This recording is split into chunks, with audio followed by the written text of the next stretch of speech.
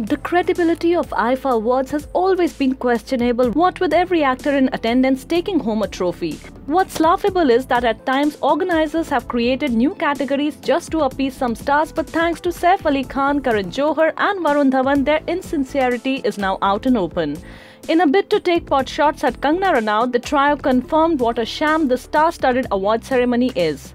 Varun Dhawan received the Best Actor in a Comic Role for his work in Dishoom, which by the way was a disaster. And after he picked up the trophy, he joined hosts Saif Ali Khan and Karan Johar to take digs at Kangana Ranaut, who had raked up the nepotism debate after she called Johar the flag bearer of nepotism in Bollywood on his show Koffee With Karan. When Dhawan arrived on stage, Saif told him, "You are here because of your papa." To which Varun said, "You are here because of your mummy." Not one to be left behind, Karan added, "I am here because of my papa." The trio then chanted, "Nepotism Rocks." Varun and Saif then sang, "Bole Chuniya Bole Kangna" from Johar's film Kabhi Khushi Kabhi Gum, to which the filmmaker reacted, "Kangna na hi bole to acha hai." Well, just the fact that it was so well coordinated and synchronized, we know that Varun Dhawan knew from the beginning that he'll be receiving the award and this entire thing was staged. How else would three people chant "Nepotism Rocks" together? They are into telepathy, or was it some kind of sorcery? You tell us.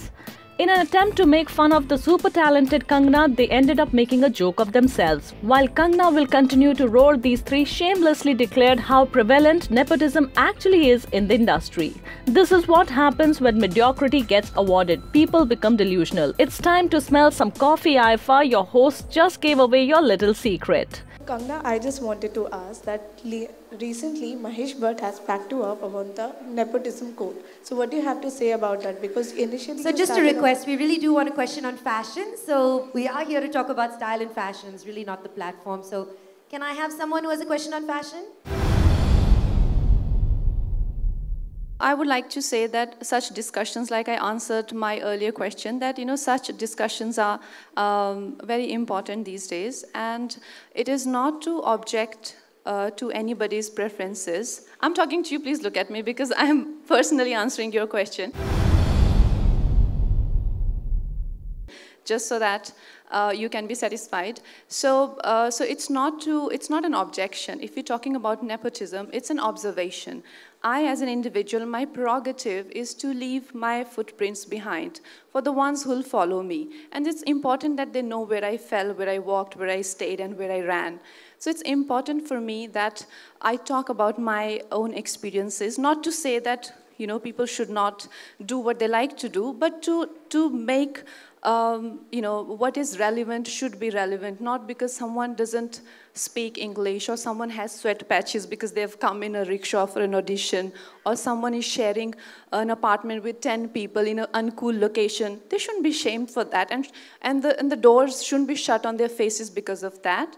And I feel why I was avoiding it because it's a long answer, but also the fact that that today in an industry we have a lot more democratic environment is also because of people like us who've been working at it. I see newcomers easily say, "Bhai, मैं English में बात नहीं कर सकता, मैं तो हिंदी में ही बात करूँगा." So it's because we have made it appear cool, isn't it? So we are going to make outsiders feel and appear cooler, and that is my prerogative as an individual. If I don't do that, then I'm not, what is the purpose of my journey? So this is a healthy talk. I mean, what Bhatt Saab said is his perspective, and everyone has had perspectives to it, but outsiders who come in, outsiders as in, what is an outsider?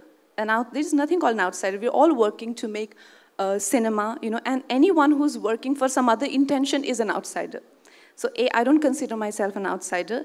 B, whoever comes from unconventional background, they should work towards it and not call themselves, "Oh, we've been lucky enough because we did not face any discrimination," or, "Oh, we were the chosen ones because, industry has accepted us with open hands." No, because people like us have been working at it.